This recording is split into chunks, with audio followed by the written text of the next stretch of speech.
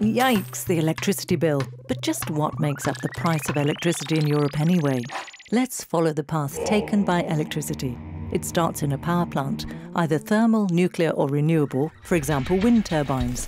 This is the production part. Then the electricity travels long distances on a network of high voltage lines.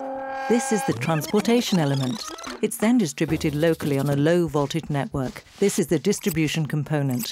When it reaches your meter, this is the supply part. In the European Union, where the market has been opened up, any electricity producer or supplier can access transport and distribution networks to supply its customers, which encourages competition. 3 cost factors combine to make up the final price of your kilowatts. The first is production, which accounts for 40 to 50%.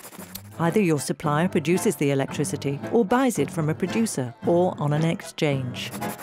Its price varies depending on market conditions, such as the balance between supply and demand and the cost of fuels.